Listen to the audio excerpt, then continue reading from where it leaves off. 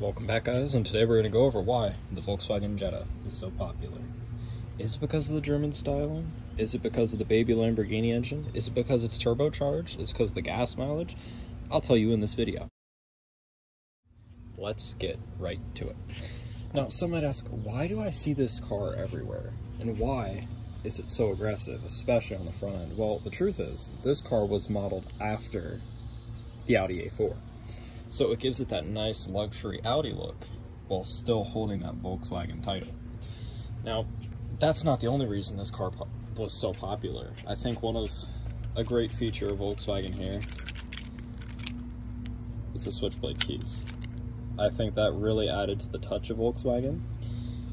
On top of just the German curvy styling of these cars, it's really a staple of just how German style really ties together this car and really popularized it to America.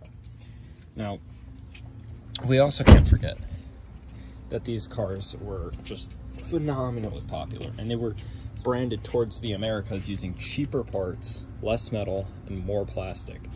This, of course, really didn't sit well because here, I don't even need to say, just there you go, there's that. So yeah, that really didn't sit well, but again, with the German styling and the great gas mileage, what I had. This has a 22 mile per gallon at the low end, and up to I think 40 mile per gallon on the high end. Not only does this come in a DSG automatic, it also comes in a manual. Everybody loves a manual, so there you go, especially the Volkswagens. Anytime I've gone to buy a Volkswagen, always been dogged on when I buy an automatic. So, you just know better.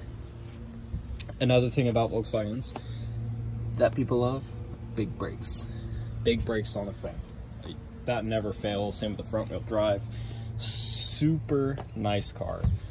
Fits the whole family. Nice big size, long wheelbase, great gas mileage. What else can you ask for in a Volkswagen?